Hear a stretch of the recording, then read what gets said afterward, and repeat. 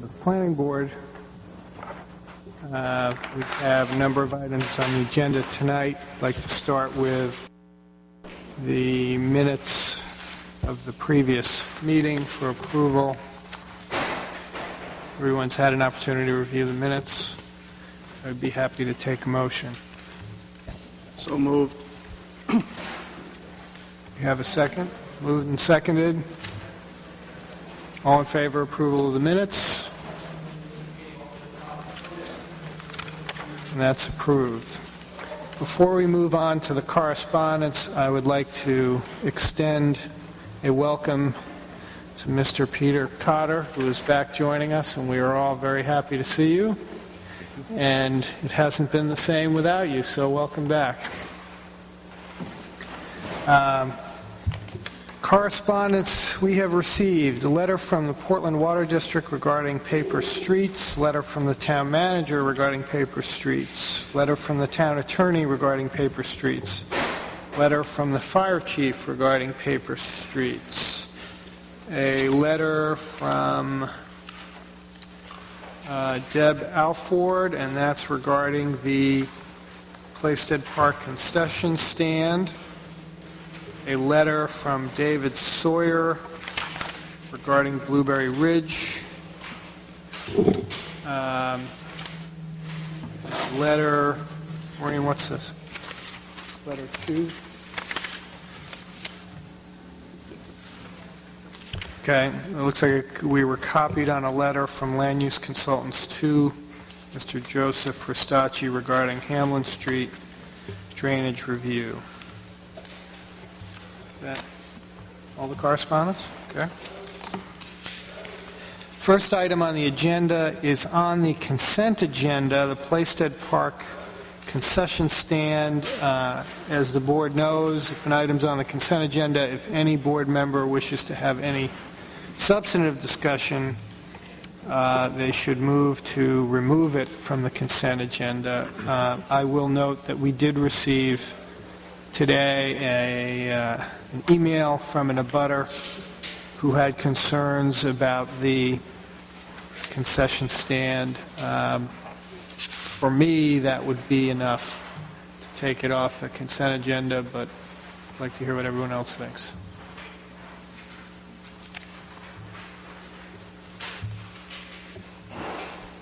I agree. I think the concerns are perhaps not going to be borne out by what it's seeking to do, but I still think we need to have a hearing.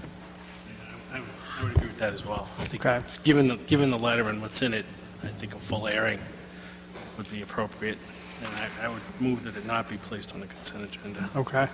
Reluctantly, but I think that's necessary. Okay, do I have a motion then? I have a question for the... Does this need to be put on the workshop agenda, or can it go right to a public hearing, given that we don't have a workshop?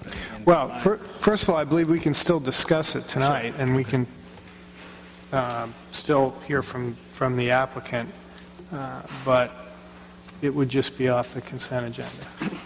Okay, so let's see. We have a motion to remove it from the consent agenda. Do we have a second? Second. Okay, all in favor? All right. We can discuss it. We can certainly still discuss it tonight. And are you here on behalf of the applicant? I'm Jeff Bump with the Little League. Okay. Yeah, we'd be happy to hear where you are at this point, and also if you've had any discussions with the abutters. No, none at all. Okay. No. I think we all knew, and we'd always planned. In fact, when we poured the slabs, we roughed in the plumbing under the slabs because we all knew that eventually we would want to put a bathroom in. It's all framed. And we even talked about it at the planning board meetings in the town meetings. The lady that wrote the letter was apparently things we're looking to add on, which we're not. It's within the existing building. Right. The bathrooms would be locked all the time, except when there's a Little League game going on. And the letter sounded to me a little like she thought maybe it was going to be a public restroom that was always open. And again, another reason we want to have that bathroom is so we can get rid of the porta potties, which don't look so great there. And the porta potties, I think actually, I know from working down there, they invite traffic to come in and use the porta potty and then go on their way. So as far as traffic goes, when there isn't a game, it should cut down on it. And I don't see that having indoor plumbing will increase traffic in any way. So I do find that some of her arguments are without validity, at least in my mind. Project's coming along well. I'm going to wrap it up the next week in time for the All-Star tournament that's going to be held there.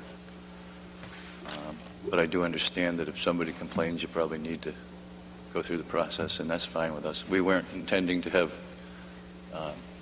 that bathroom hooked up for this big tournament that's coming up anyway, so it doesn't really hurt us to wait another month. When would you start work on that part of it? When you say it's okay to. Okay, so you're ready to go right now then? Yeah, we wouldn't start on that until this tournament is over anyway, because it's too much going on there. Mm-hmm. So we're just trying to clean up the site and have it all safe and looking good by the tournament, which begins a week from Friday. Okay. So just to be clear then, my understanding is that the amendment to the approved site plan doesn't add any footprint or space. No, it's already in, it's already planned. On Ost's plan, it was already drawn in there, future bathroom. So, yeah. Barbara. Well, I think we have to let people have their say about this, but I would like to go on record as saying that I think the bathroom is incredibly important.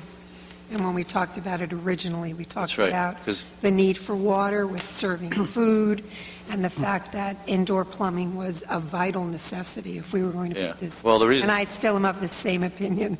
Yeah, well, we're very happy to be in a position to be able to do a bathroom now. The reason we didn't originally was money. And some anonymous donor came along and said we need to get that bathroom in. So that's how we're doing that. And then, we'd love to do the one up at New Lions eventually, too, so we can get rid of that porta potty. Right. David? I kind of concur with Barbara. I'd like to say that ask that if it isn't going to make it an imposition to hold up with this, that we maybe get a hearing or something and listen to people, what they say, and give them a fair chance to say something. I absolutely agree with you. Sure. No, that way go through the process. I think that on the other hand, if we discussed it as we are right now and had already discussed it, I think the records would show enough. But if somebody has taken the time to write a letter, there may be some other feelings out there that might want to be heard. So I don't know. If it's not going to hurt you, I don't have... Right. Well, maybe we should just go to the question of is it the sense of the board that we want to table this and have a public hearing, or can we discuss it tonight? I mean, I'm of a little bit both sides of this, and the fact that someone did write a letter, although they certainly could have come to the meeting and addressed the issues, and we could have, I think, decided it tonight. The fact that they couldn't make the meeting is really what's necessitating us having to put this off a month and have a public hearing, which I'm not so sure is fair to the applicant, but I'm willing to do whatever the board thinks. David? I think I've changed my mind about 3 times since we started this discussion. I know the original application was quite clear on the prospect of bathroom facilities. I know we discussed it at length. We all thought the plan was excellent. I think what's gone up at the field looks great, and I think this complaint is actually misguided, or it's misunderstanding what's being proposed. It's not going to add to the size of the building that we've already approved. It's really not going to, and I think you've addressed the issue of perhaps bathrooms causing a nuisance there. They're going to be locked whenever there isn't a game. I think you're right that the chance of people using the porta potties is much greater than the chance of locked bathrooms being an attractive nuisance. So I guess I'd be inclined to, if we can procedurally, go ahead and approve this tonight. Well, we can, if that's everyone's wish. Barbara? Perhaps it would be, and I'm certainly willing to withdraw or to have that change withdrawn, to have it held off and approve it tonight. But perhaps, would you be willing to go and see that woman and explain the Oh, sure. Unless she's the entire one that called the situation? cops on me when I started working too early one morning. Well, I think my sense when I read the letter was she really didn't understand that there... Oh, I'd be happy to, or I could... But I have think her- knowing the bathrooms are going to be locked and you're going to take extra care and get rid of the porta potties, I think that might make her feel better. Okay, then, do we have a motion?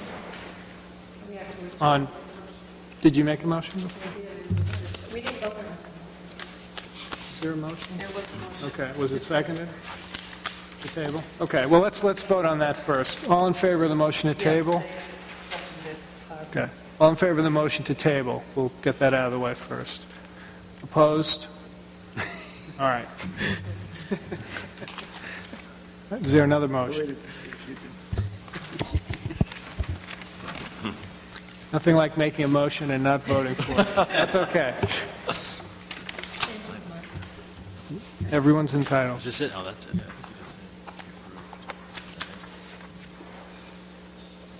I'll venture a guess here. Can I just say one thing? Board to consider. Be it ordered that based on the plans and materials previously submitted and the facts presented, the application to the town of Cape Elizabeth to amend the site plan for the concession plan at Plaisted Park located at Shore Road and Old Fort Road to add a bathroom and connect the building to public water and sewer be approved. Second? Second. Moved and seconded. All in favor? Abstaining. Opposed? None. One abstention. Okay, that carries. Thank you. Thank you. This isn't contingent on me No. smoothing it? Okay, I don't want you to get yourself in trouble. I mean, I appreciate it very much, but We assume you're going to do that. thank You're you. all set.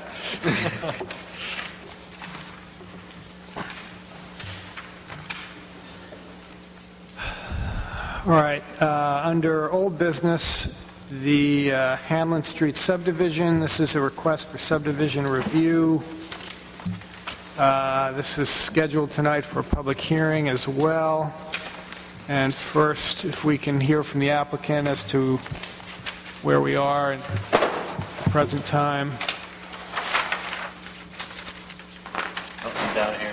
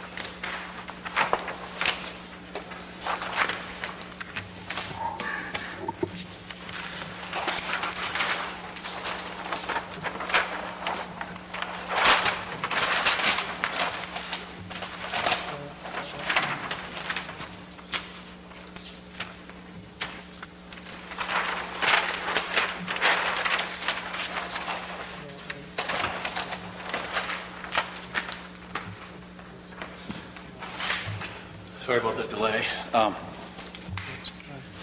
Again, my name's Steve Blaze with Pinker McGreer. I'm here tonight with Alan Burnell. I'm an engineer with our company. Alan's a soil scientist and licensed site evaluator. We're here tonight for Michael Cloutier for the amendment to the Hamlin Street subdivision. I thought I might do a recap for the public. Would that make sense? Yes, thank you. Basically, what Mike has purchased out here today is 22 lots. They're about 50 feet each in width. There's actually 4 of them that are less. They're 40 feet. They're about 100 feet deep on average. 1/10 of an acre lots, pretty small lots. What we're proposing to do with this amendment is to combine these lots and to make a less dense development with 9 lots that are roughly about a quarter acre each. This will give it a nice, this will be a nice small neighborhood. We'll have a nice small neighborhood feel. We do have narrower streets, which are 22 feet wide, with Cape Cod berm as curbs.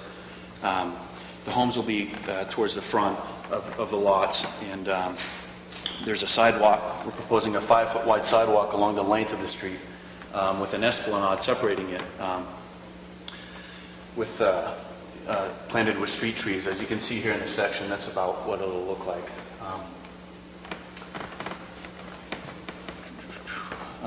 The town did ask us to improve the roadway beyond what Michael owns.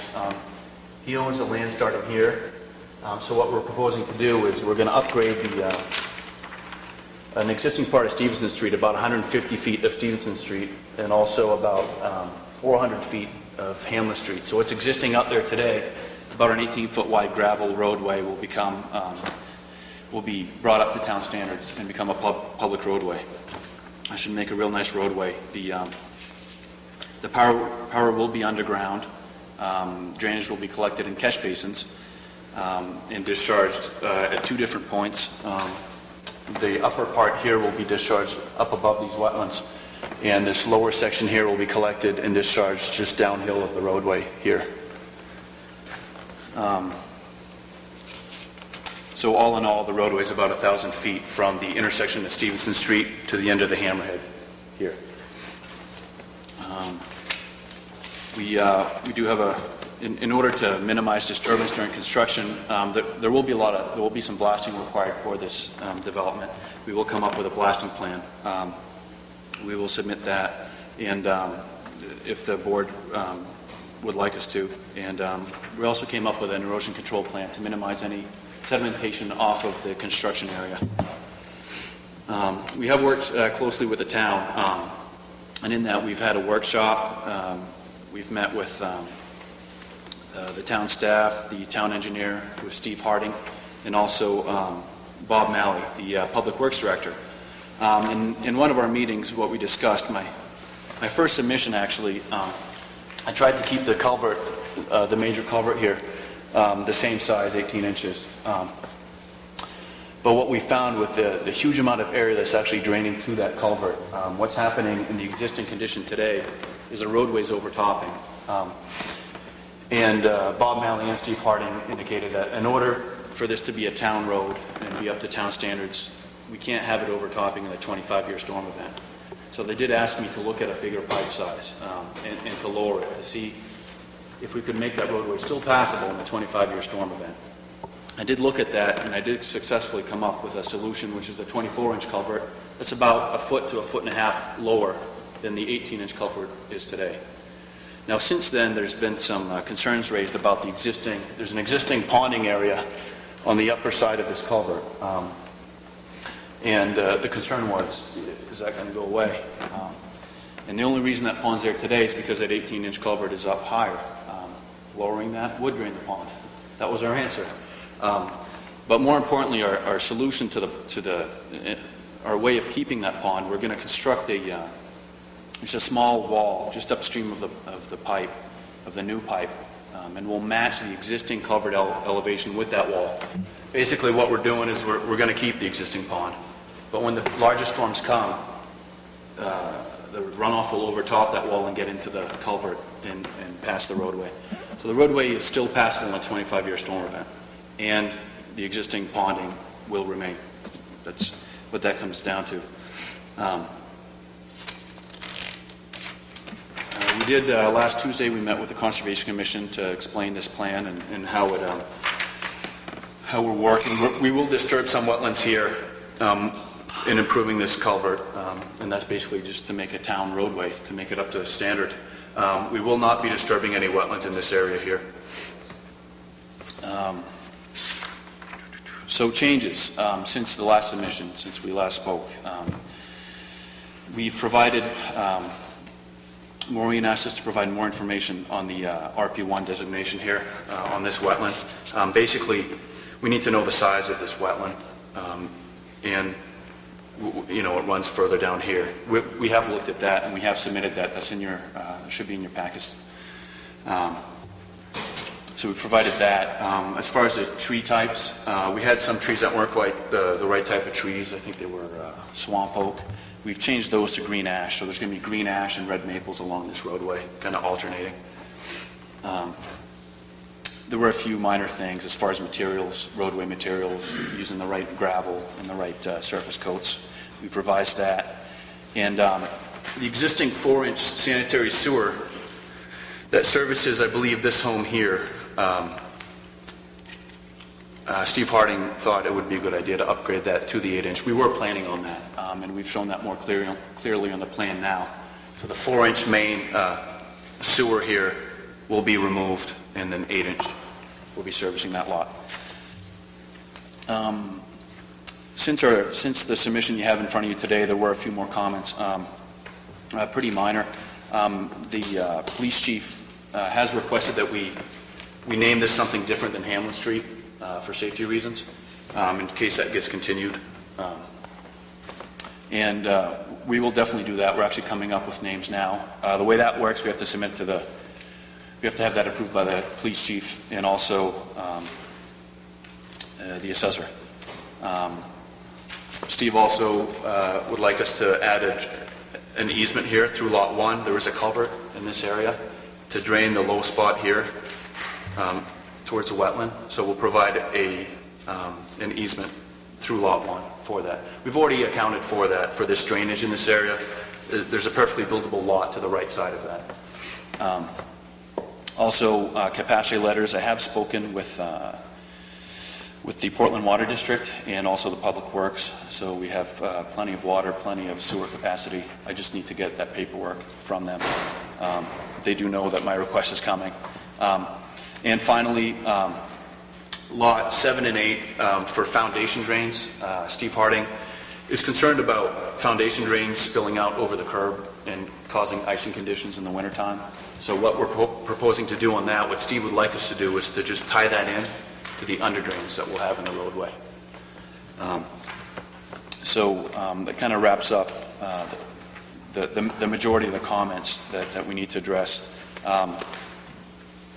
We do feel these are pretty minor.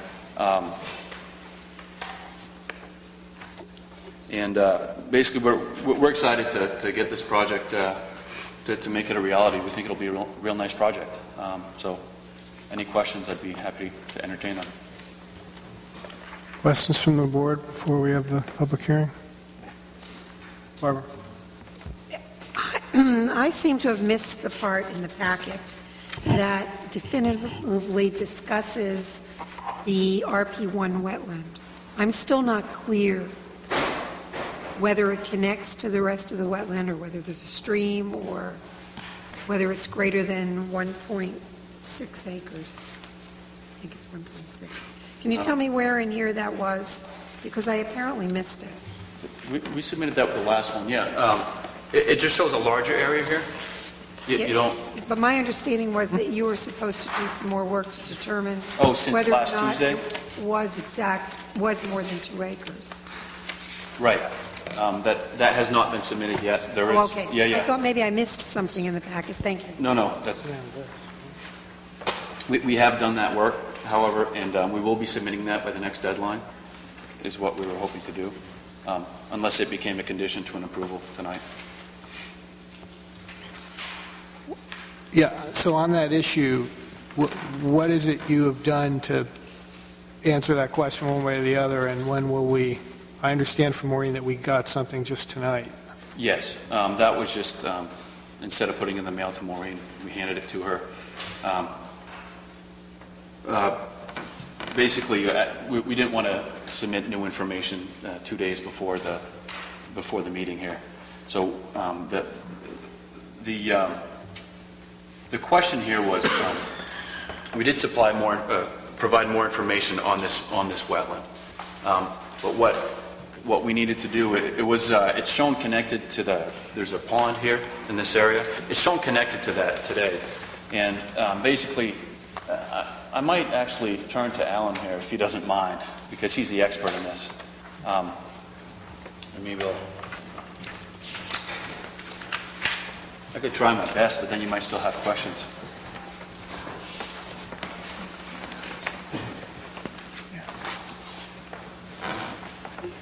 When we went to the Conservation Commission, after the last planning board meeting, Maureen had asked that we show more of the total. This is the total wetland that you're looking at here, if you can see it. This is the total wetland now. I think what we had presented to you before was showing the wetland about up to this point.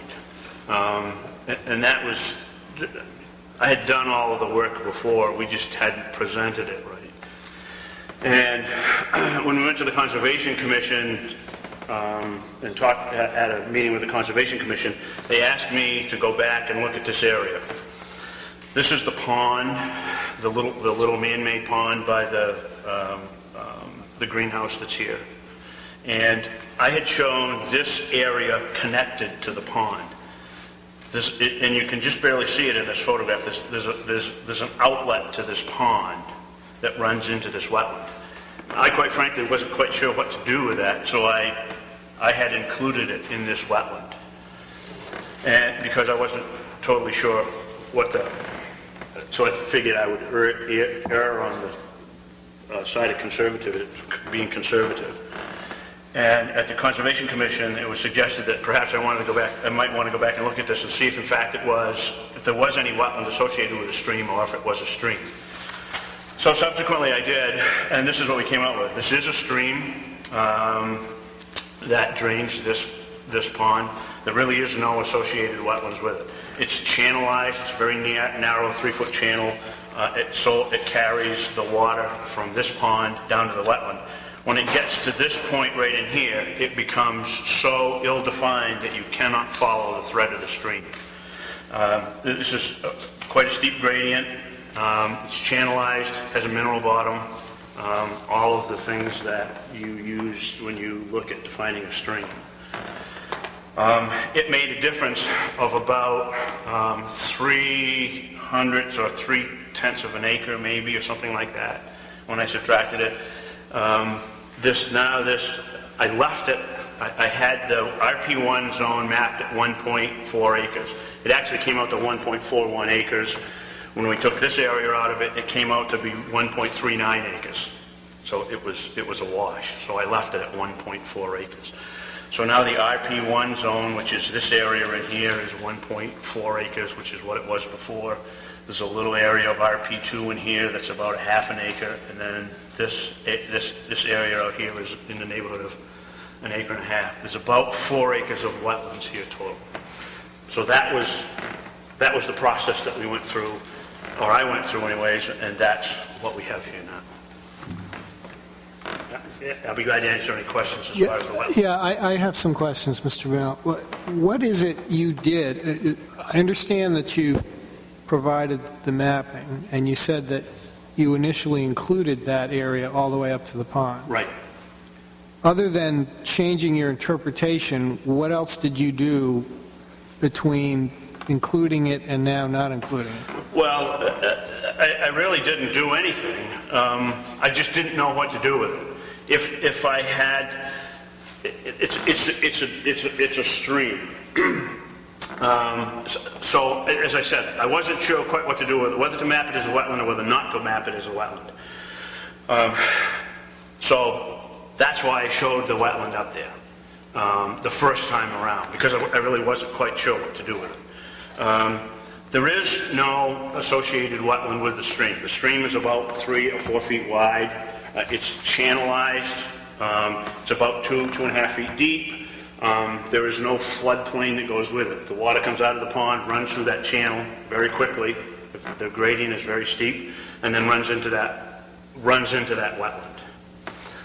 And that was simply, I didn't quite know what to do with it, so I threw it in as a wetland. But so it's your contention then that even if that were included, that would not change the total area of the wetland to over 2 acres? It wouldn't change the area of this wetland, okay? Well, what wetland would it change then? It would change, if this is connected to this wetland, we were told at the Conservation Commission, then if this is in fact connected to this wetland here, then we're over the 2 acre threshold. Right. Which would lead to a fairly significant redesign of the project. It would eliminate the project. Well, That's even more significant then. That's what I'm saying, yes. Okay. So I'm agreeing So with what you're saying. it's an important issue, and I guess I'm just Yes, trying to yes. figure out how you went from one conclusion to the other, whether you did any additional work or you just No. decided. No, I didn't do anything different. I knew it was there. Like I said, I just wasn't. I didn't know what to do with it. There was a difference, which I guess the difference in interpretation is a stream a wetland? Okay. Does anybody else have any other questions on this issue?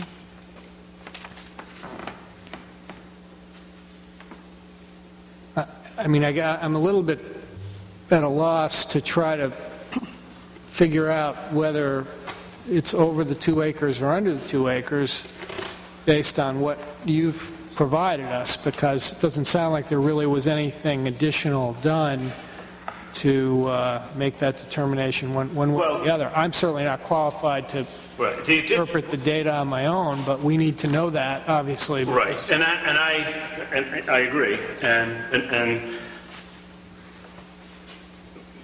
this is what was pointed out to the Conservation Commission, is that we should go back and look at this because there has been this wetland has been mapped before, and the original wetland is this wetland is the wetland that was mapped before is similar to this one as it is now. And I would also have to point out that I have not gone to the town office to look at either before or after or since. I have not gone to the town office and looked at the wetland as it is mapped. When I did this the first time, Maureen informed me that this had been looked at before in a previous project.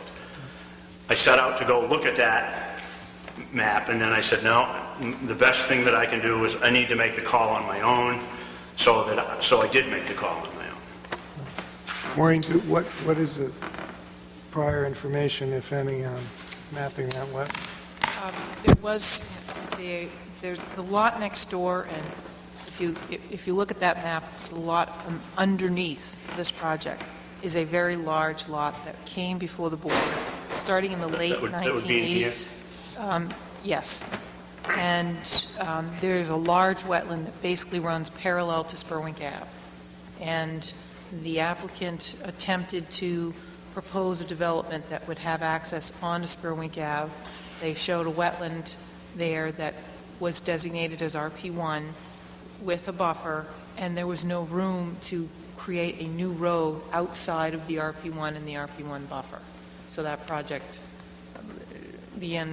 making a very long story short, is that project never was approved. But we do have the wetland mapping in-house, and when this project came in and showed that the adjacent wetland was not RP1 but RP2, it was inconsistent. That doesn't mean that this mapping was accurate and wasn't accurate or inaccurate, but we went to the applicant and we said, we need you to go back and do a good job mapping this wetland and justify your designation, because we have some conflicting information in-house. The applicant did that, but at this point, if I show you this, the project's up here, and if Mr. Burnell will forgive me, I think the further away he got from the project, especially when he got down to this point, he probably was being a little bit more summary in your judgment. Yeah, somewhat, yes. Right, so when you get down to this point, probably be saying, okay, I know it's over an acre, I know it's an RP1, and he stopped at the edge of the pond, not realizing that in Cape Elizabeth, we protect ponds under our wetlands regulations. We say that if you dig at the bottom of the pond, you'll find very poorly drained soils. Therefore, if you touch this pond, you're automatically picking up enough additional acreage that you kick this entire wetland into the 250-foot buffer category. So at that point, we suggested to Mr. Burnell that he really take a second look at that connection, because we really didn't think there was a wetland that extended all the way to the pond. Our mapping from the prior project showed the RP1 wetland cutting off about here. Mr. Burnell explained that there was an actual stream connection, and if you look at these aerial photos, you can even see the stream connection. But if it's not a stream with associated wetlands, if it's a stream that has banks on either side and all it has is water flowing through it, we don't call it a wetland.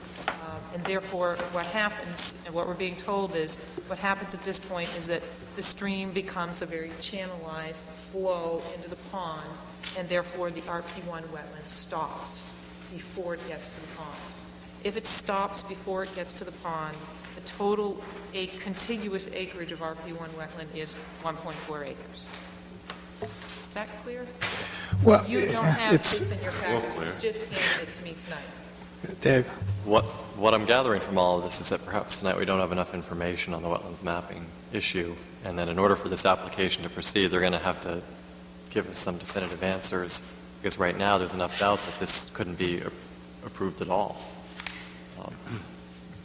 So it would seem to make sense to table this till the next month's hearing so they could come back and follow up on some of the comments and suggestions you've made, Maureen. I believe the applicant, I've already spoken to Steve Blaze regarding my recommendation that this needs to be tabled after this public hearing, and I believe the applicant is amenable to that. Do we have other issues in the proposal? Yeah, I think there are a few, so, but, Mr. Burnett, so you understand that then, that we do need something definitive. I appreciate the fact that there may be some older mapping, but when I hear the applicant say it goes up to the pond and then say it doesn't go up to the pond, I'd like to know. Right, and I understand that, and that's one of the reasons why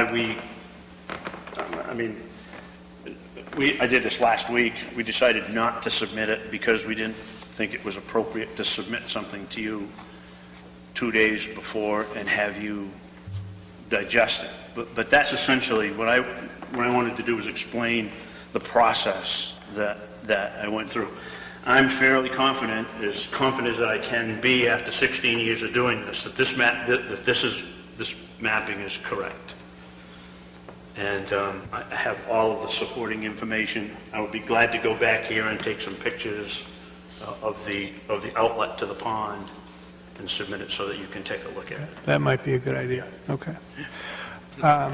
Yes. Is that just the same thing? No. 28? What? No. That's what's confusing. This was submitted today or a couple of days ago. And it, as you can see, it stops prior to the pond, whereas the prior drawing, Oh, I see. thus the confusion. I couldn't see the lines that far. Yeah. Yeah, it's quite difficult. I understand. And like I said, we didn't do this on purpose. Well, we did do it on purpose, but we didn't. And we weren't trying to confuse the issue. I just didn't think that it was proper. I mean, I've been on planning boards before, and people have walked in and said, Sure. Here. And I appreciate that. It's just, you Right, pointed to that map, it said high confidence, and I'm looking at it as if it's this one. Yeah, thinking, sure. that's not helpful to your case. So now I understand But the if you comments take a the little. two, you can see the difference between the, and it I do now. essentially is this little area here. And I will be glad to go back, and I will go back The fog is lifting. I'm going to and put take this some away. pictures of the stream. Okay. Other questions of the applicant before we open the public hearing? I guess I have another one. Mr. Blaze, have you had an opportunity to see the June 3rd letter from Land Use Consultants? Just now. Okay. Just as I walked in, I did. All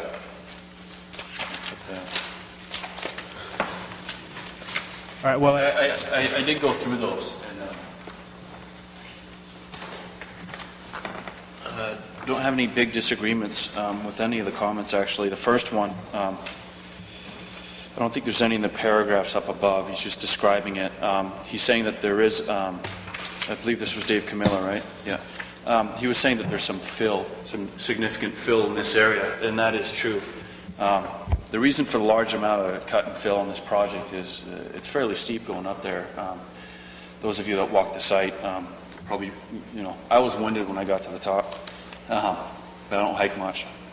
But there will be some cut in this area and some fill here. There's no other way to do it without meeting, in order to meet the roadway standards. It's the only way you can do it. As far as, so under number one, the drainage easement he's speaking of is right here on this pipe inlet. We will need an easement here. So that What's the status of that? We're actually working on that. I think Mike has a phone call in, or you've talked to him, haven't you? Okay, so that hasn't been finalized yet. All right. What we're hoping for is to have an agreement before the July 2nd submittal deadline. So number 2 again is the significant amount of fill. But more importantly on that one is the culvert. This culvert here, what David's saying in his letter is that needs to be checked as it's constructed on site to make sure that we're draining. There's a low spot on this side of the roadway to make sure that's positively draining this way. It's hard to set an invert on it in design-wise unless you actually go and spot shot everything out there. So that will be something we'll be overlooking as it's constructed. Number 3,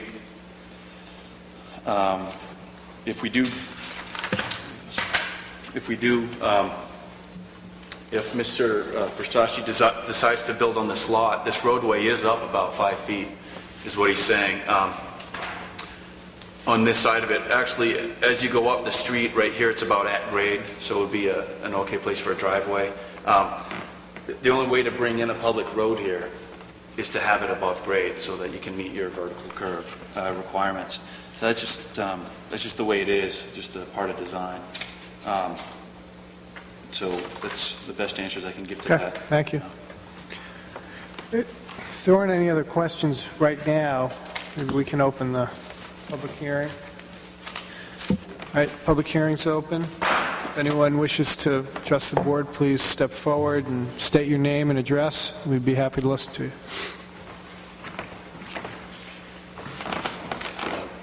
My name is Russ Tornrose, Holly Tornrose, my wife, and we live at 5 Hamlin Street, which is it's the house that is right beside the subdivision, and also abuts the small pond that we were talking about. And I believe the board received last week a memo or a copy that I had sent to Maureen about basically outlining our concerns. So I'll just kind of briefly hit on those. I think some of them have been answered from tonight's presentation. We had basically 3 concerns. The primary one was the impact of the project, particularly the lowering of the culvert on the pond right beside our home. And we've lived beside this pond for some time, and on a daily basis we're very much aware of the variety of life, that the kind of habitat that is there and the life that supports. We have a nesting pair of black ducks at this time. We have a lot of aquatic life that is there, and it's been a great place to watch. And I know that were that pond to be dropped, and I don't know as wildlife has any voice or rights before the board, but it would just, I feel, it would be a tragedy not to try to preserve that habitat if we could do that. So we were really concerned about the lowering of the culvert, and we also believe that the pond is kind of a unique feature. It has a lot of blooming wildflowers there that would be important to preserve. I think our concerns were answered with the installation of the weir-type barrier that was described, and it appears to be addressed in that revised plan. But I would like myself to just kind of, and I look forward to better understanding the proposed design of this wall and seeing just how it interfaces with the pond. Our second issue was on the road design. We had described the road as kind of, we're used to living on a gravel road. I always have lived on small country roads. And we were concerned somewhat about the width and the straightness of it, and the whole idea of living with a sidewalk. We would have preferred, of course, maintaining a narrow gravel road, but we understand that that there are standards that the town has in order to make this town road, and that is going to change, particularly within the limits of the right-of-way. And so it's something that we simply have accepted that is going to change for us. Our last concern is the preservation of the wetland, particularly in this area. We've done a lot of hiking in this area. We've become very kind of intimately connected to it and see it as kind of a really unique ecosystem. And I know I don't need to preach to you about the importance, just from what I've heard tonight, about the reasons for preserving whatever wetlands we do have that are left. I think, or I believe, that it's a national priority, and that any project that we have, even small subdivision projects, really need to take the mapping of wetlands seriously and map those areas carefully. I've walked this stream all the way down from Maxwell's Pond and to the marshland, and through the marshland all the way down to Trout Brook. And it is pretty amazing to take that walk because of both the changing nature of the wetland from Maxwell's down to Trout Stream. It's a very kind of dramatic scene. There are vegetation changes along the way, and there is animal habitat, and there are animals that actually use that corridor. That is a kind of an open corridor that is being used. So I think it's very important to maintain the kind of integrity of that area. Right behind our house, there is a deep stand of marsh cattail that runs in the field right behind our home, right up to the small pond. So I'm not a soil scientist, so I can't suggest exactly how that area should be designated, whether it should be an RP1 or an RP2, but I just hope that the mapping of the requested areas is done very, very carefully and thoroughly, no matter what the consequence. I believe it's an important issue. I believe it's a moral issue. So thanks for listening. Thank you. You want to say a word? Okay. I hadn't really prepared to speak, but I guess I want to support the questions that were going on, particularly from the chair, about how the change in how the wetland was determined. We had the same map that apparently you had, and Russ Cannon picked it up earlier today. And it seems to me that it's almost just like that was a complication that was unexpected or unknown about how the wetland, the ramifications for determining that wetland going up to the Maxwell's Pond. And it seems that it was an easy, perhaps, adjustment to the original plan, and that does raise some concern for me. The fact that the soil scientist presented here tonight and said, well, perhaps someone else would classify this as being a wetland, I find particularly concerning. It seems like it's a little bit, how do you want to interpret? And didn't seem to be much done in terms of actual process of determining, rather than just reclassifying how one interprets the same data. Which then, I guess I don't really know, but I wonder about what the board has the power to request in terms of alternative perspectives or other people looking at that land other than the same person. I don't know if there's a way to require some other kind of judgment, and I hate to ask you all to go out once again to our neighborhood for another site walk to some other area of our neighborhood, but it does make me wonder about how the data is being collected, how it's being interpreted, and whether it's really an objective judgment that's being made, because obviously if the subdivision is to go in, that has a financial benefit to people who are trying to put it in. So anyway, thank you for your concerns and your questions. I really appreciate it. Thank you.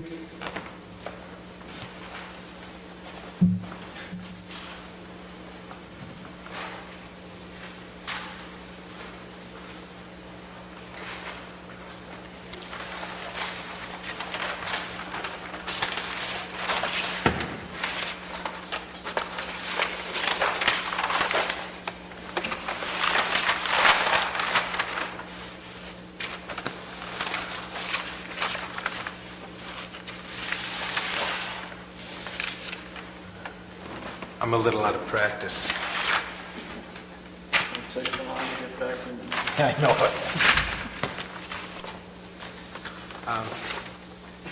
it. My name is Joe Festacci, and together with Star Homes, we own 3 lots that represent about 410 feet along the northeasterly side of this proposed subdivision. We have several concerns, and land use consultants have provided me with a letter which addresses these concerns. But tonight, I've heard in the presentation made by the applicant, I have another concern that really disturbs me. I am in support of the project. Please don't misunderstand my presence here tonight. But I do have some concerns, and I discussed this with the applicant last week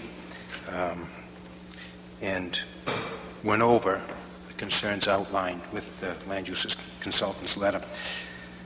Chairman brought up the amount of fill that's going to be required on the last lot of Star Homes. It's been discussed that it's 5 feet, 5 feet fill on the road. That's probably correct, but on the lot itself, it's more like 8 or 9 feet. The lot is 2 feet lower than the road, and when you build a house, you have to build up. So that represents quite an expense for Star Homes, and as the letter says, to make this a buildable lot, it represents quite an expense. We find that there's drainage culvert on this lot, and this again is a concern of ours.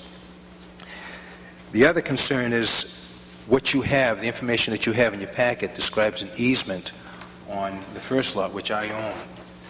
That's right here. I've never been approached for an easement, nor am I inclined to give an easement for this property, mainly because of the amount of water that's being discharged on it.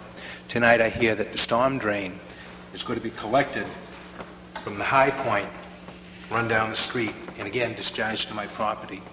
This seriously bothers me, so I would implore you to make sure that there's some type of relief for this particular lot, Trout Brook, and whatever else is represented downstream.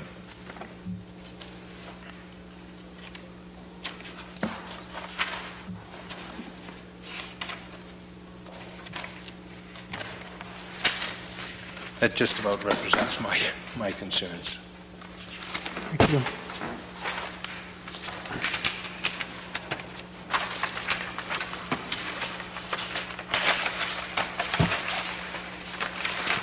Is there anyone else that would like to address the board? Okay, we'll close the public hearing.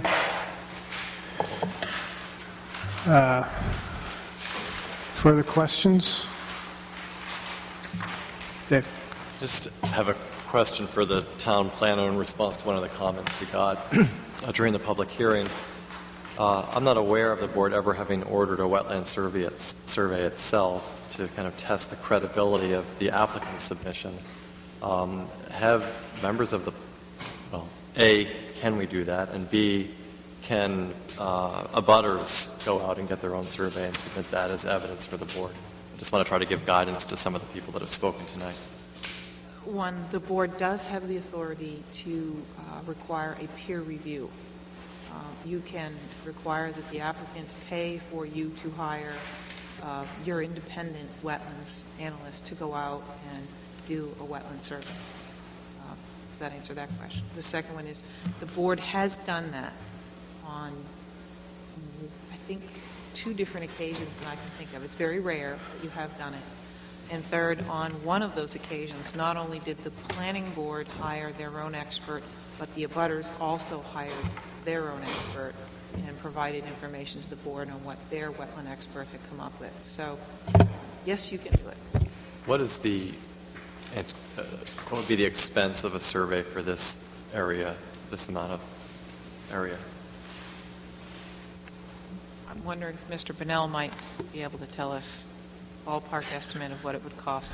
Well, it depends. Yeah, it depends on whether you're having somebody review prior data and work and give an interpretation, or whether you want somebody to start from the beginning and do their own.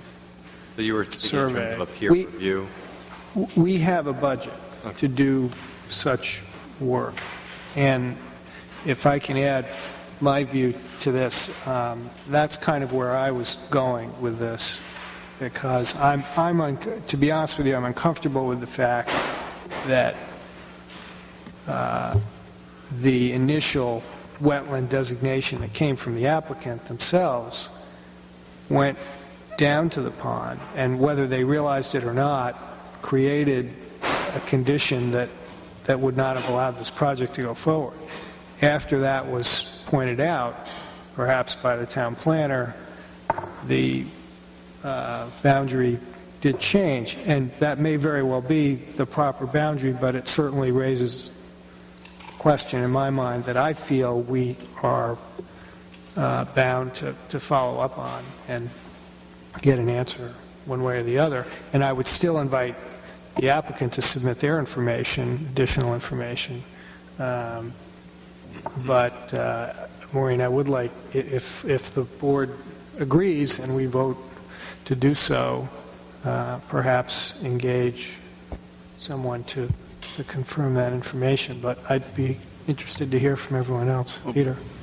It seems to me we would want the applicant's sort of final word on that area before we even began to put it out to our own peer review. Is that possible between now and the next meeting? The applicant has submitted me a new plan tonight. Right. So I think based on that, you could go out tomorrow and hire yourself an expert to go in and verify this.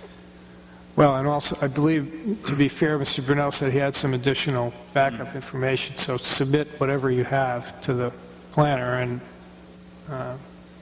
the more information we have, the better. Are you making a distinction between a peer review of what's been submitted versus a totally independent analysis? Well, there is a distinction. I'm not sure we've decided what we want to do. I see that distinction as someone looking, they don't gather their own information, they look at the information that's been gathered and give an interpretation, as opposed to someone who starts from the beginning, gathers their own information, perhaps does their own soil testing. Soil testing, so.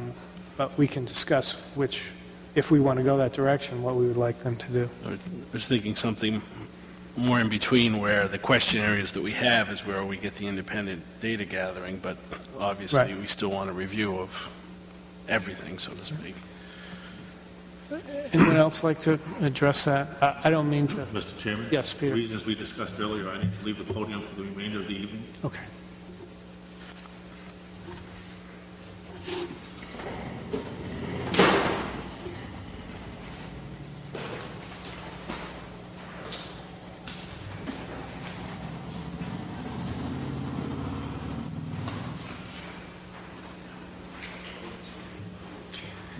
Any other comments on that particular issue?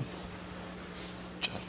Yeah, David. I'd kind of like to echo what Peter just said. Perhaps the peer review could be for the entire study, but that we have somebody look at the area in dispute, if you will, which is, I believe, the stream bed or that might connect to the pond. Mm-hmm. I think that would be the area that I'd be the most interested in getting raw data on. Maureen, do we need a formal motion to do this? Or? If that's the consensus of the board, I don't think you need a motion. My understanding is you want me to retain a wetland expert on behalf of the planning board to review all of the wetland information submitted by the applicant, but to do an independent review of the pond and whether or not there's a connection between Maxwell Pond and the RP1 wetland. Exactly. And is this something that the board wants to pay for out of planning board study funds, or do you want to bill the applicant for that? Which you are authorized to do. What's the budget? It's Not much. That's mine. Well, it seems to me the peer review would be clearly chargeable to the applicant. I'm just I'm sympathetic to it, to not charging them, but at the same time, we're still waiting for their data. So for us to begin to figure out where an appropriate allocation would be without having their final, information. Well, to me, it's an easy decision. The applicant has given us two different sets of information. We need to determine which one is correct on an issue that could potentially mean that the project can't be built. So I think it's an expense the applicant should bear. Mr. Chairman, if I could interject something, I don't have a problem with that. Mr. Budell, sorry, you have to go up to the podium because of the recording. I don't have a problem with that at all, with working with somebody. As a matter of fact, I would be glad to go out and contact some wetland scientists and shepherd them through the process, take them out there, have a look at it, and do whatever has to happen. I'm not comfortable with it, so I don't have a problem with that at all. And as I said, I can contact some wetland scientists, pick one that's agreeable to Maureen or the board, and we can go out and take a look at it if that's what you'd like to do. And then I can get them to submit a report or their findings. Right. Well, we appreciate that, but I think the way to do it is we'll retain someone on behalf of the board. I think that's the way we have to do it. And obviously, if they need information from you, I'm sure you'll be cooperative. The process a little bit. I know several of them. Like I said, I just would take a list and have Maureen pick one that was suitable to them. Yeah. That's fine. Yeah. Well, we certainly know enough wetlands scientists, so I bet we could find one. Okay. Can we choose someone who's really sort of outside this work areas? Yeah. We'll talk about that. All right. There was one other issue, again, just so the applicant's aware, buffering between lots 4, 5, and 6 in the RP2 wetland. Does that ring a bell? Steve? The need for a buffer between lots 4, 5, and 6 and the RP2 wetland at the rear of those lots? Yeah, the conservation did raise that concern about how we would keep people from going into those wetlands in the future. Right. The way we looked at these lots, I did grade them all out with potential houses in there, just so Mike would have a feeling what he's going to have to sell. The way these are going to play is the people that own lots 4, 5, and 6 are going to have a fantastic buffer in their backyard. It's not going to be a traditional backyard type of lot. It's going to be more of you have your porch, a little bit of a cleared area, and then an excellent buffer. You're in nature. I mean, we feel it'll be a selling point more than having a nice open lawn. We did discuss the option of maybe putting in some, I think Maureen had mentioned some previous projects. They had put in fences at the corners of the wetland with an opening in the middle, just so that people would know there's the wetland and it's permanent. We're agreeable to do that if that makes the board feel more comfortable and the Conservation Commission feel more comfortable that those lots won't be expanded in the future. We would also have a note on the plans when these people buy the lots. We'll place a note on the plan that says, in order to disturb any wetlands on these lots, you have to file for a resource protection permit, or I believe that's what it's called here in Cape Elizabeth. So they would know that from the get-go. Okay. We do offer those too. Barbara? While we're on this, I'm not clear where the building envelopes are for 4, 5, and 6. It's the orange. Those are the building envelopes. Yeah, the lighter green here is setbacks, required setbacks off your side yards, front yards. And, the wetland is this different color green here, so.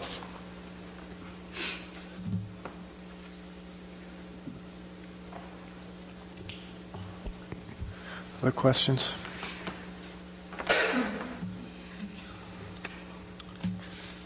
Are we done with that? I'd like to go to the culvert if we're on. Go right ahead. Mr. Versace brought up the fact that of the draining onto his land from a potential pooling of water. Can you make that somewhat clearer? And is there any way of that culvert being anywhere but there, so it was on your land entirely and not running into somebody else's? Okay. You're referring to this culvert here, I believe, which would require an easement. Yes. And if there is a way to have that culvert there without an easement by constructing a wall, we just construct a wall right here. Probably would have to have a fence on top of it, so it would be safe. But we could pull that back onto our property. That doesn't really, it's not the best solution, but if we cannot get that easement, that's what we would have to do. What is the difference if it's entirely on your property? It would still function the same. Basically, because the roadway's in some fill here, you need to tie back into your grade, and then the pipe is at the bottom of that grade. So your grade, if your roadway's up here, your grade's going along here, and there's your culvert off your property. It's just the way the road grades out. And that's why the culvert ends where it does, into the property. That is where the drainage is. That's where the culvert has to go. I don't know if you remember, the site walk was a little challenging crossing through here because it was wet. It doesn't drain very well today, but we're putting in a roadway. We're going to intercept any drainage that's going on there. So that's why there's a culvert, to let that water keep going where it's going today. I didn't wonder why it was a culvert. I wondered why it couldn't be in a different place. It couldn't be this way or that way because the drainage runs like that. Well, I guess what I was saying is we could pull the front of it back and receive the water more this way, but then we'd have to put in a wall. I'm not so sure Public Works would want to maintain a wall in that area. The best solution is I believe, is the way it is now. I guess what I was trying to do is, even if it's extreme, I was trying to tell you what other options there were. Peter? I wanted to follow up on that before Barbara asked a different question. I thought that drainage easement was more northerly. You're pointing to... I just don't see that on the plan, though, the other one he's talking about. There's a culvert here, and there's a culvert here. But the plan doesn't show an easement on the more southerly one. No, it doesn't. Okay. That's not an issue from Mr. Frisacci's perspective. It's the one on the northernmost one that he says you don't have an easement for right now. Okay. We don't have an easement for either right now. But the plan doesn't show you need one for the second one. Right. We do need one here. Okay. Absolutely. And that we're adding that. Okay. Yeah.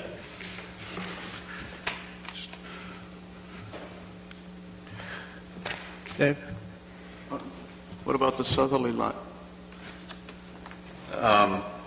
The southerly lot, we're replacing the culvert that's there now in the same alignment.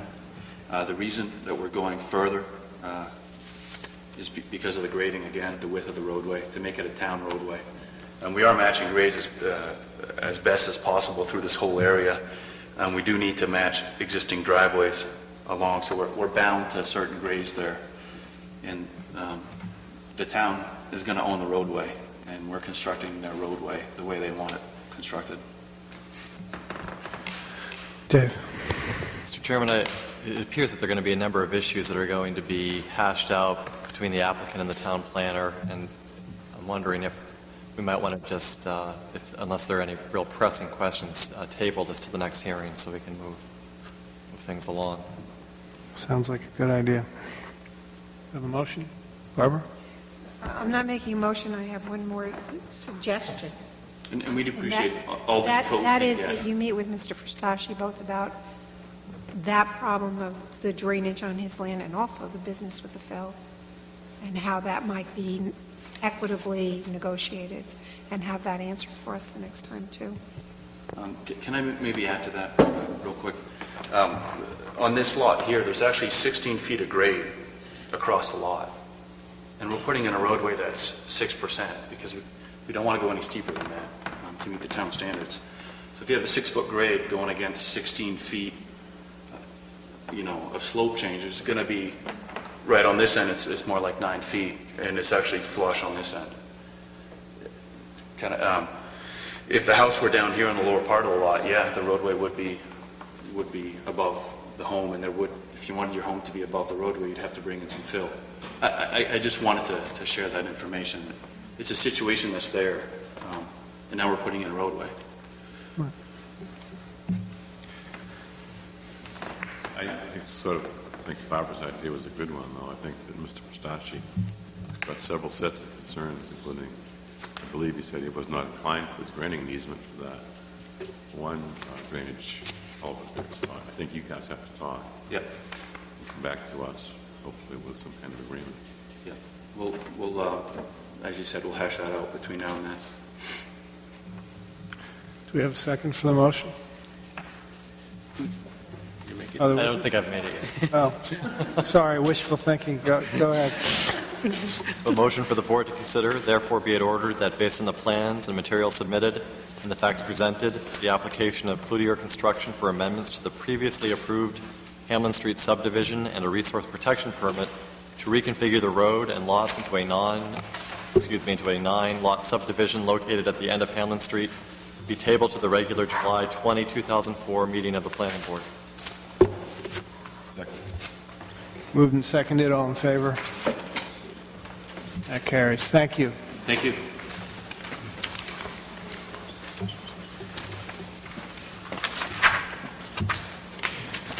Next item on the agenda is Fort Williams Park Cliff Walk South Extension. Town of Cape Elizabeth requesting site plan review of the extension of the Cliff Walk in Fort Williams. And this is on for site plan completeness and a public hearing.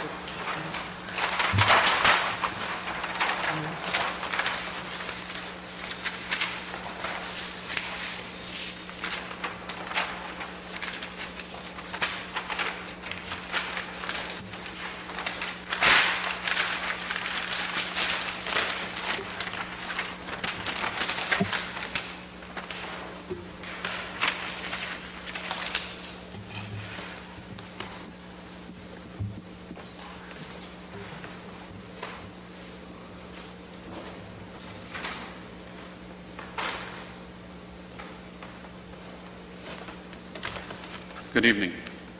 Mr. Chairman, Planning Board members, my name is Tom Emery. I'm a landscape architect and principal with Land Use Consultants in Portland. As you know, we've been working at Fort Williams with the town and the Fort Williams Commission and the council for over 10 years now. And the plan in front of us is a culmination of the extension of the Cliff Walk and the improvements around the Portland Headlight. The Portland Headlight Walk is a more recent 2001 improvement, as well as the Battery Blair Memorial, to which all of this will eventually connect. The project was also included as part of the 2003 Master Plan Update, page 77 by coincidence. If you'd like, I can give you a brief overview of the project and hit on some of the key points. That'd be fine. Okay, thank you. The plan on the left, the lighthouse isn't shown purposely because it's not part of this application. It's been previously approved. Atlantic Ocean, Casco Bay is to the right.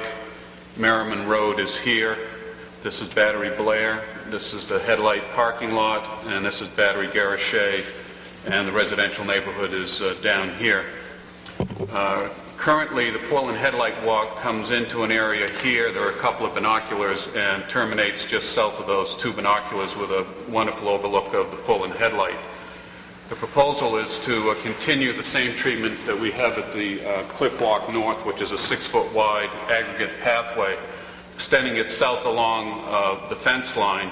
And in this area here that we refer to as the North Overlook, there's an existing concrete structure and a wide eroded area, and then a ledgy or rock rubble fill area. And we're looking to create a focal point there. This is one of the prime viewing locations for photographing and overlooking the headlight. And then continuing along, following almost the fence line, but moving away from it enough, at least 6 feet, and to have somewhat of an irregular alignment for interest, follow southerly past what we refer to and is documented as the mounds, which is the old rifle range back up. I think during our workshop meeting we talked about the path perhaps going on the water side of that mound. We had a site walk with the town manager, the public works director, and chair of the Mr. Barthelman, chair of the Fort Williams Commission, And due to extensive excavation that would have to occur in the north end of that and a precipitous drop at that location, it was decided that we would stay on the easterly side of the mounds as we head south.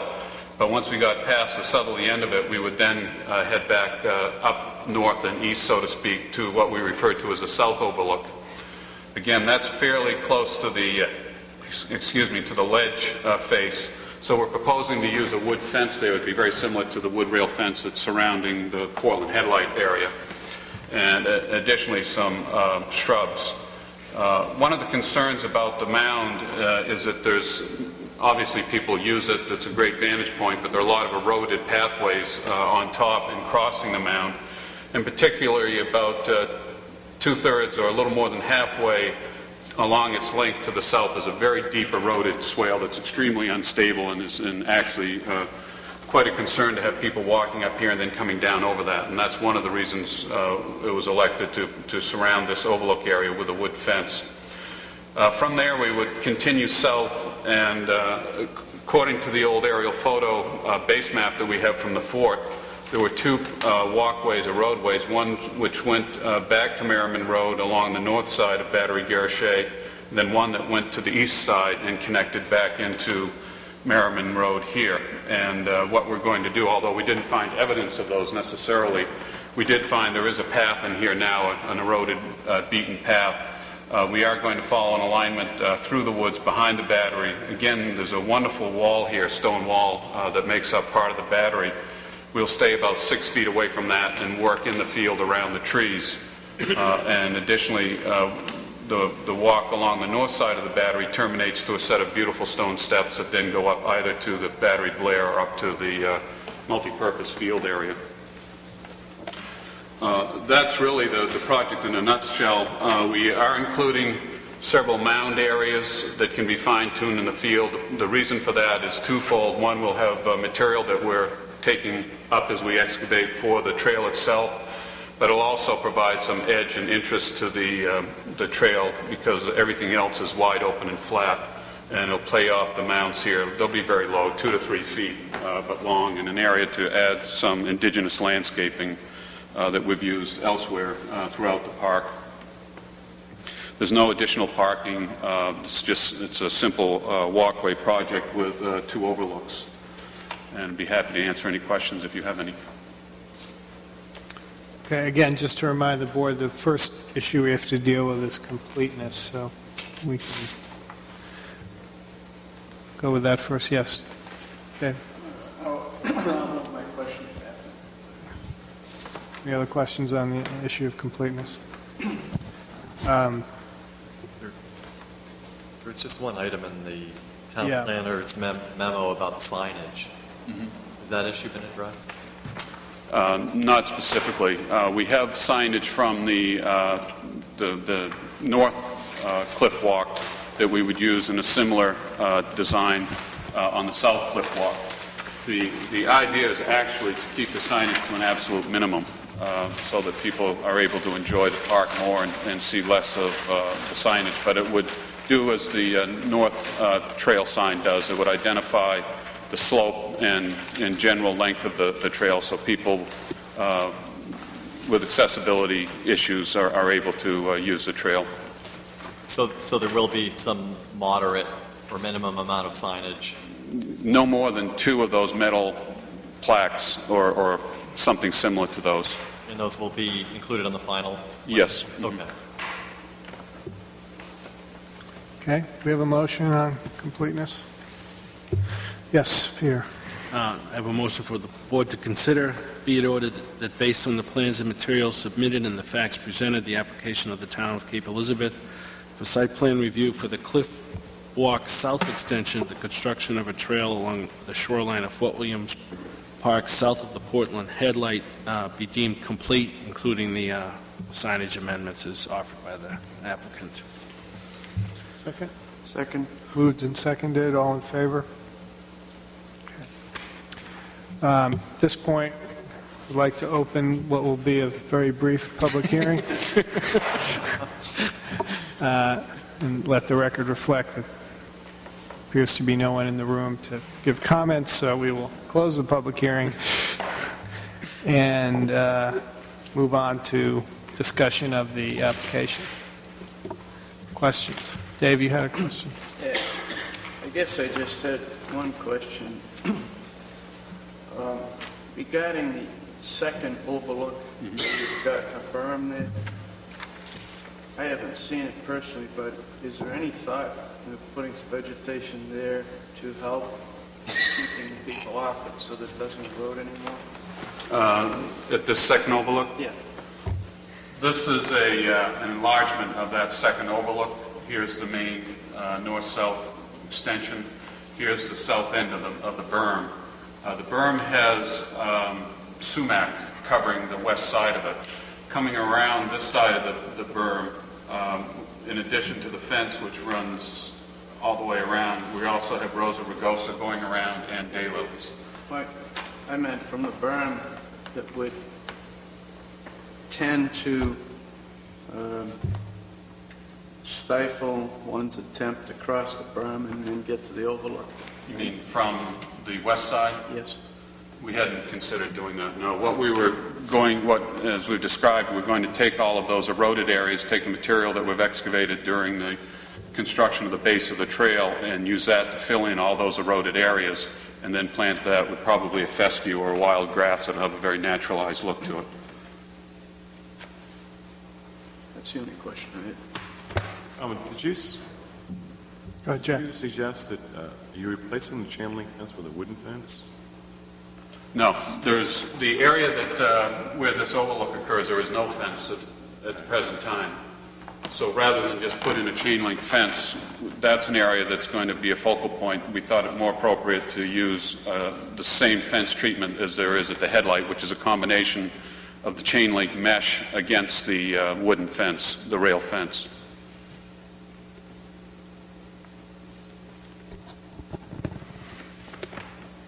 Oh, Barbara. From the sound of it, you're using landscaping that is native to the area. Yes. Thank you. You're welcome. So, Oh, sorry, Dave.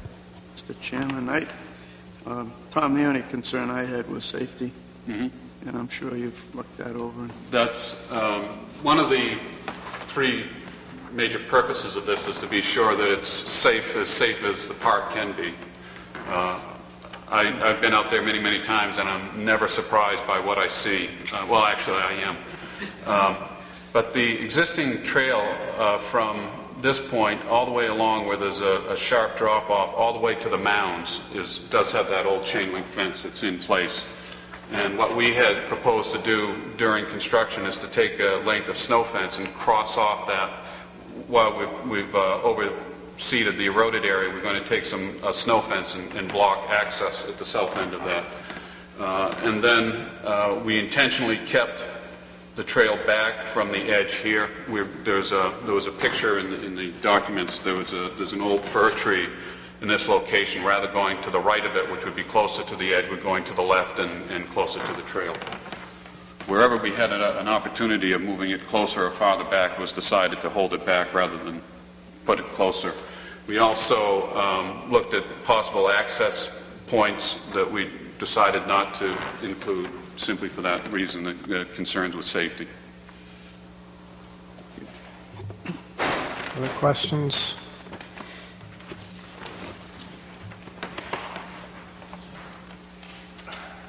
Yes, Jack. Tom, I've heard reports of visual artists climbing the fence and going out to the rocks. Will anything be changed as far as how they might be impacted? About how they might access the rocks? How what they do right now might be impacted. Are you talking specifically in the area to the east of the mounds? No, further north. No, there's nothing about this design that's going to alter people's habits in terms of using the park. No barbed wire or anything? No, we can only make the earth so flat and so soft, and other than that, it's really another issue. On a motion? Yes. Motion for the board to consider a motion for approval Findings of fact that the town of Cape Elizabeth is proposing to extend the cliff walk in Fort Williams Park along the shoreline south of Portland Headlight, which requires site plan review under Section 19-9. Plan includes plantings along the path. The application substantially complies with Section 19-9 site plan regulations. Therefore, be it ordered that based on the plans and materials submitted and the facts presented, the application of the town of Cape Elizabeth for site plan review for cliff walk extension, the construction of the trail along the shoreline of Fort Williams Park south of Portland Headlight be approved subject to the following conditions. One, that the total quantities for each proposed planting species be specified prior to bidding of the project. Moved and seconded. You have all that? All in favor? None opposed. Thank you, Mr. Thank you very much.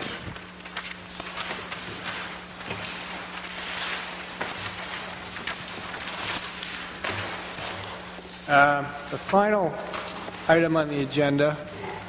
Two? Hang on.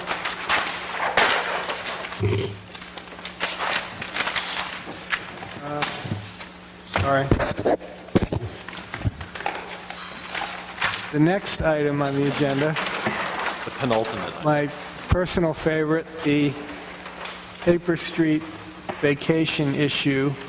And not to cut discussion short on this, but just to remind the board, that we have had more than one workshop on this, lots of discussion, lots of input. So I think we need to be ready to make a recommendation to the town council. Who will, of course, ultimately make the decision here. Ultimately, unless they send it back once again to us. Barbara. I have one suggestion that we add a width to the easement for Overlook Lane. A width for that ingress and egress over Mr. I'm sorry, I can't find his name in a hurry, his lot. Mr. Pinansky. Yes, thank you. I think we need to specify a minimum width that the town will be satisfied with. That would be on page 2, at the bottom under paragraph B. The width of Overlook Lane is 15 feet. Is that going to be satisfactory to the fire chief? Right now, he doesn't have anything. I don't know how many of you have traveled over that little driveway, but it is very tight. And there's not a lot of room on either side of it because there are existing structures. The problem is that I think the fire chief points out something that's relevant, and that is if there's ever a fire in there and he can't get in and out because he has no way to get out, it's going to be a problem.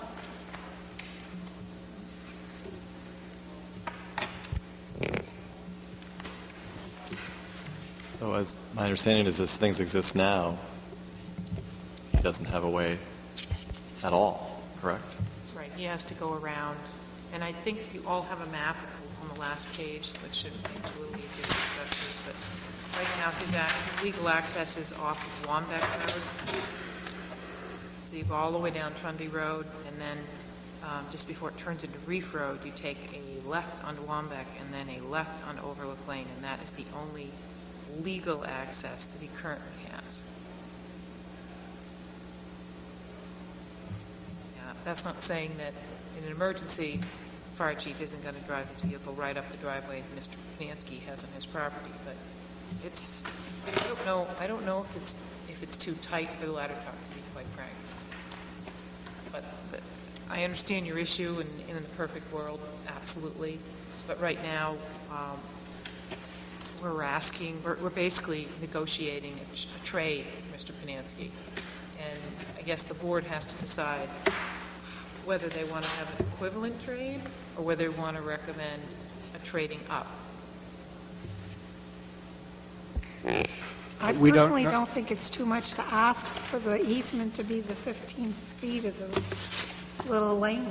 I really don't. I mean, he is gaining land, and we're asking him to give up some land in an easement. He can still use the lot for, he's already promised not to build on it, I believe, or he will as part of that. Maureen, what are the structures that might impede a 15-foot right-of-way? Is it a garage or is it a shed?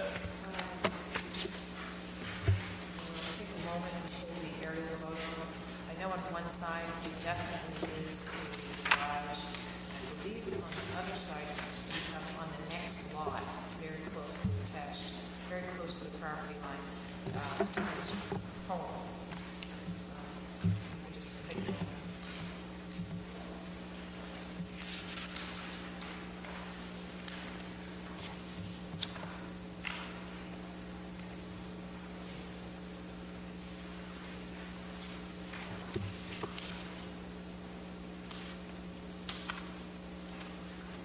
on one side we have a garage that Mr. Panier has on his lot, I shares with me. And then on the other side is the home of McDuffie? Madigan. The lot is called Madigan that has frontage on Friendly Road, which is very close. I believe it's also their garage. We've got two garages in there. And I guess we could recommend 15 feet if at all possible, which gives the council direction and they can work it out. Where's the comments from the fire chief? Is that something we have? We just got this. I was just looking at the... Maureen, oops.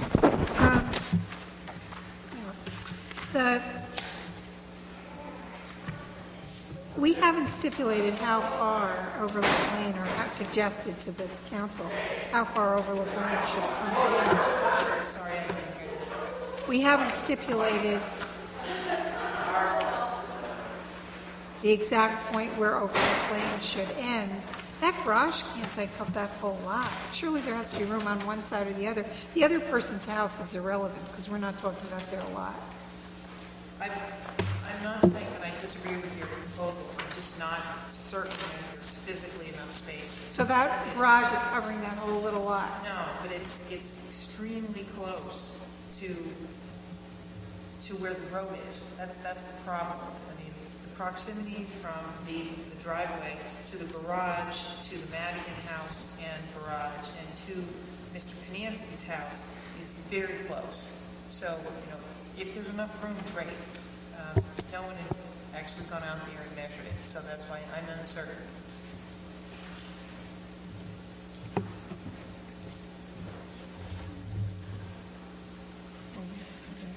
This is the garage.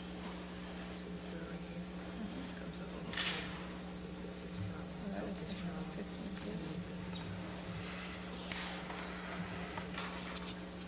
Well, either that, put it over here. But this is where he's right. And that's where the negotiation is to put it where it currently is.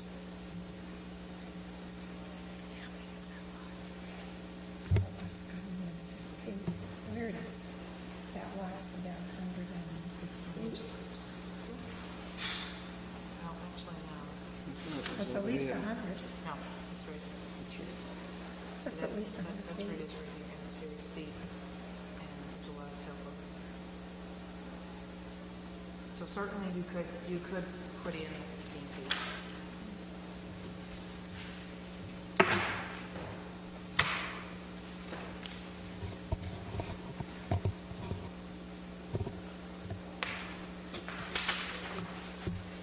All right, so Barbara, your current proposal would be to require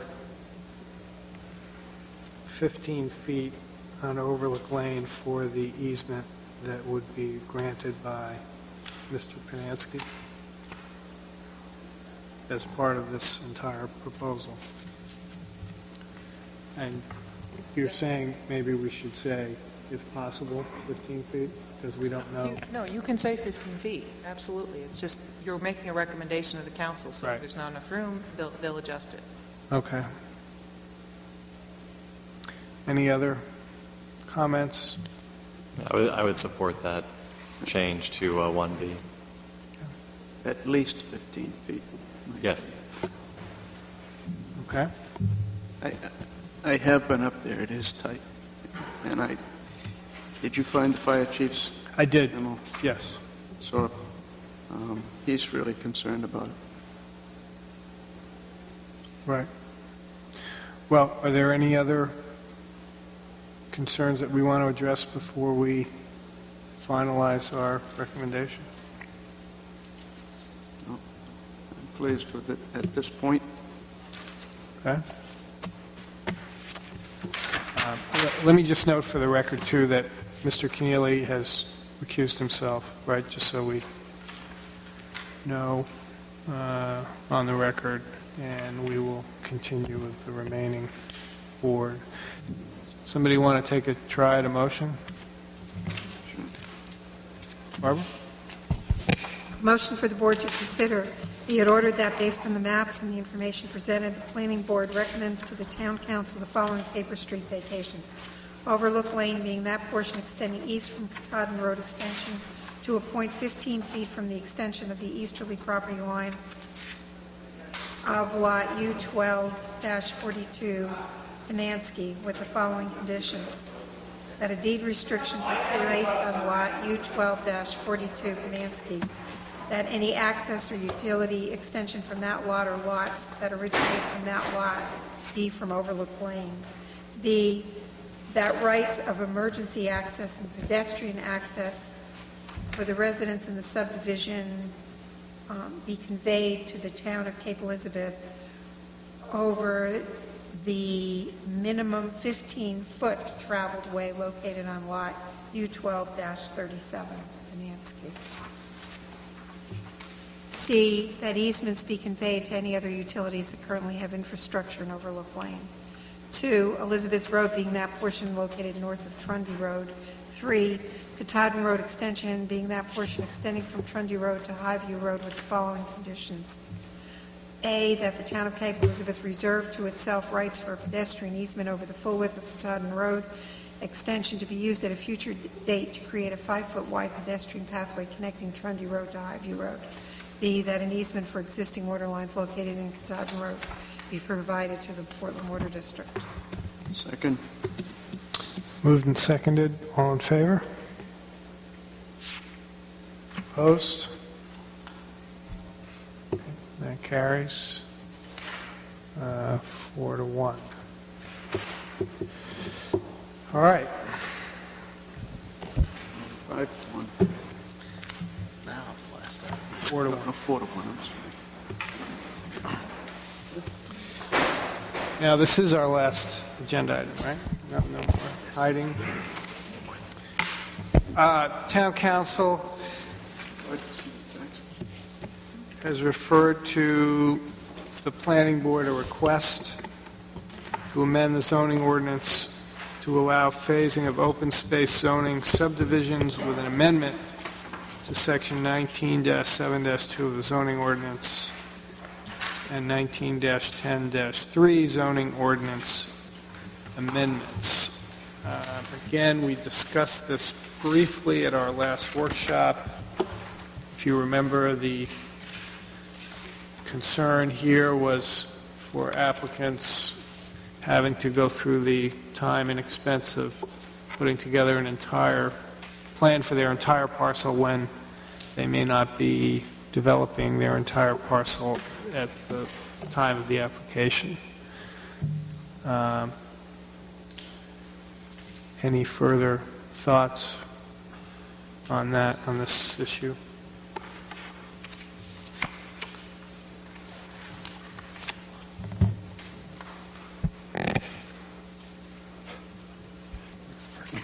I'd just like to compliment our staff member, Maureen, for the very well-written amendment.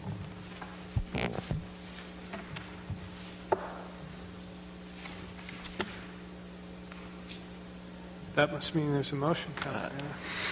I have formulated some opinions, but it seems to me we ought to wait to have the public hearing and then have a discussion at that point. So unless there's a desire to have a discussion now, I'm happy to propose a motion for the board. Be it ordered that based on the information submitted and the facts presented, the open space zoning amendment, section 19-7-2B, to allow phasing of developments with submission of a concept plan, be tabled to the regular July 20, 2004 meeting of the Planning Board, at which time a public hearing shall be held. Moved and seconded. All in favor? Very good. Thank you. For the board's information, I will be sending this to the town attorney prior to the public hearing so he can review it and provide his comments. Thank you. Motion to adjourn?